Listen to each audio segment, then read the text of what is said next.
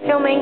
Okay, hi, I'm Sebastian from the Bulgarian Wind Energy Association, and we're here for a very quick tour of how does a wind turbine work. Right now we are on top of a Vestas V93 megawatt wind turbine. That means we're 80 meters above ground right now. And what we want to do is show you quickly what's in here up in the wind turbine and how does it work. So the heart of the wind turbine is this big round blue thing that I'm standing next to. This is the generator of the turbine. This thing here, it weighs 8.5 tons and it produces 3 megawatts of power. This is equivalent to 40 or 50 cars. When this wind turbine works for a whole year, this generator produces enough power to supply over 2,000 households with power. The electricity comes out of the generator here on the side at a voltage of 1,000 volts.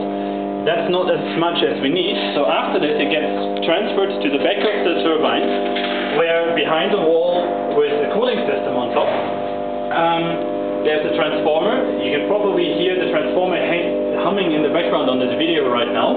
That transformer converts the voltage from 1,000 volts to 20,000 volts, and that's the voltage at which it then leaves the wind turbine later on. But now back to the transformer. The transformer here, on the inside, it spins at 1,600 revolutions per minute. Outside in front of the wind turbine you have the rotor. The rotor only speeds 16 times per minute. To turn that into 1,600 we need the gearbox.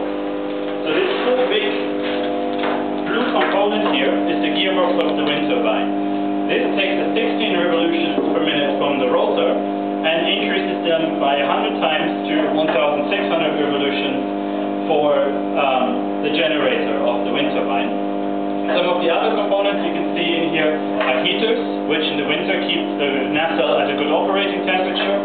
You have a hand brake up here, with which you can completely stop the rotor in case a technician needs to go outside the turbine and do maintenance on the outside of the turbine. Then down here next to me, where the gondola of the wind turbine connects to the tower, you have these blue motors. They're part of the yaw system. This is what helps turn the whole turbine around. So everything that we're sitting in here can turn to follow the wind. It can turn twice in each direction before it needs to turn back. And then last, let's go up and have a look out there. So now you will climb with me and see what I see.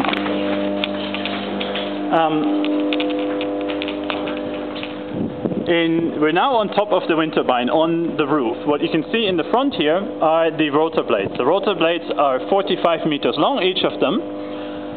Here in the distance you can see the same model of wind turbine operating and spinning at those 16 revolutions per minute. What else you have up here on the rear of the turbine behind us are two sensors. These sensors measure the wind speed and wind direction so that the wind turbine knows where to turn for operation. What else you have on the roof here are these yellow hooks.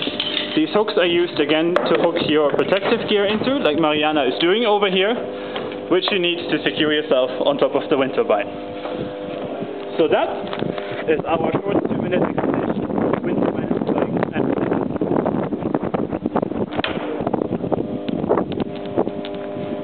Say goodbye. Goodbye.